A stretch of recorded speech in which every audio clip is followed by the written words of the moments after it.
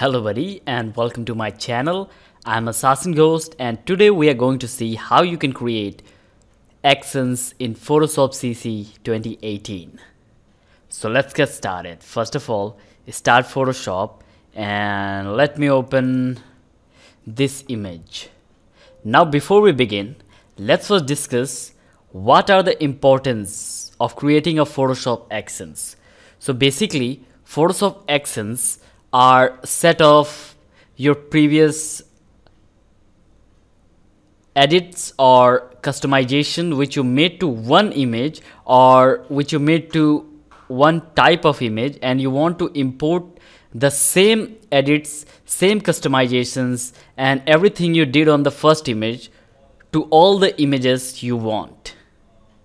So first of all, before we begin, go to the Windows and enable the accents window. So this is basically this triangle shaped accent, and you can just click, you can also click L plus F9 to pop it out. Now let's go ahead and, using this image as an example, create a new accent from scratch. So first of all, open the action window. Now go here and create a new folder. Name it, let's say, tutorial.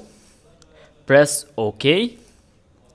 And now under the tutorial folder, we are going to create a new accent, which let's just call brightness. BRIGSTNESS, of course. And let's just go ahead and record it. Once we hit the record button, we need to do all the edits we have to do. So for example, I named it brightness, so I'm just gonna go to image and I'm just going to go to adjustments, and now I'll go to brightness and contrast, and let's just say I'm gonna increase the brightness to something like 20 and press OK. Now I'll just go ahead and stop this. So basically we have created the first ever accent which will do the brightness, which will adjust the brightness automatically to all the images we want to do in the future. So let's just go ahead and create some more accents under the tutorial folder. I'm just going to create a new action and I'll name it, let's just call it black and white, and we're just going to hit the record button.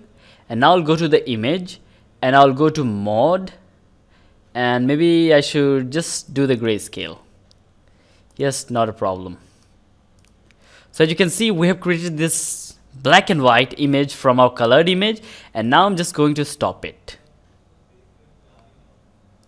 Okay, so now the question arises, what if I have a different image and I want to use the same action? So you can just go ahead to the Windows and you can enable the accents, and let's just say I wanna convert this colorful image into a black and white image. So I'm just going to my black and white action and I'm just going to play it. It will automatically convert it into black and white. So this was actually a really simple explanation of how you can create accents. Of course, you can go ahead and create some complex actions, but this was basically a look at how you can create some accents. Now, if you want others to use your accent, so you have to select the accent and you can save the accents. So let's just go ahead and save it to our same folder. Okay, so now you can see we have this tutorial accent and we selected the tutorial accent, we clicked on this 3 bars and we clicked on this save actions, and Photoshop actions by default will have .atn extensions.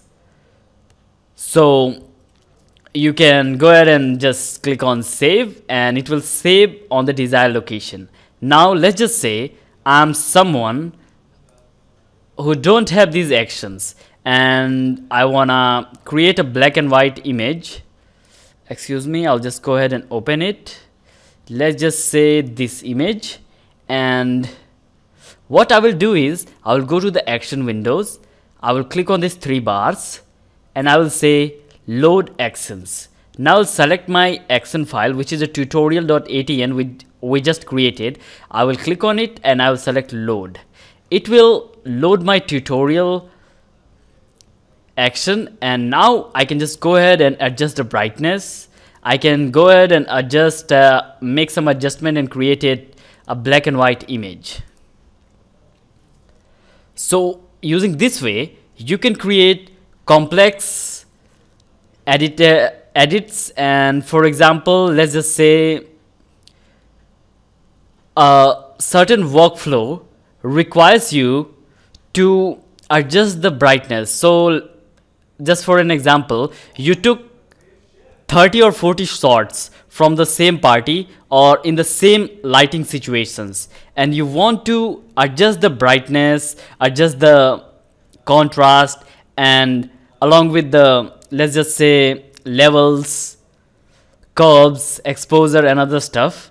So you can just go ahead and create an action, and you can import the action and use the same action on all of your images.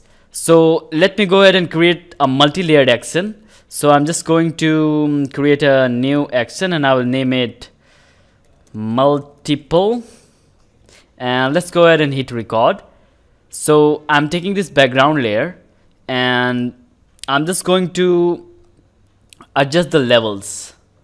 So let's just say maybe let's just do anything, because just for the sake of this tutorial we are just going to do anything randomly. Okay, that's too much.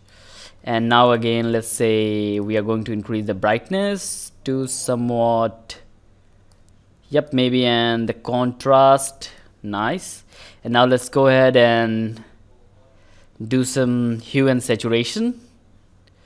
We will increase the reds and maybe do it something like this. Of course, don't worry, it's just a tutorial for the sake of the tutorial, and we are just going to do something like let's just say exposure. We are just going to adjust the exposure. Okay, that's too much, and I'm just going to bring it down. Now we can go ahead and just save it, and let's just say you have a new image, and which one is it? Let's just say this one, and you want to adjust, you want to add all the adjustment you made to your previous image on this image. So you can just go ahead and create on this multiple, and you are just going to play it, and this will do everything we just did. We created, we adjusted the levels, we adjusted the curves, we adjusted the brightness and contrast along with hue, saturation and exposure. So using this action, which is the multiple action, we just ruined this image actually, but anyhow, for the sake of this tutorial, this was how we create actions. So if you like this video, please make sure to leave a like and also subscribe to my channel. We are so close to 1K subscriber. And also, if you have some problems or you need my help on some tricks or tips for the Photoshop, then you can comment down below. I will create a new tutorial about it. And if you want to check my other videos, we have a Adobe playlist which contain Adobe Photoshop and Adobe Muse tutorials. So thanks for watching. Take care. Goodbye.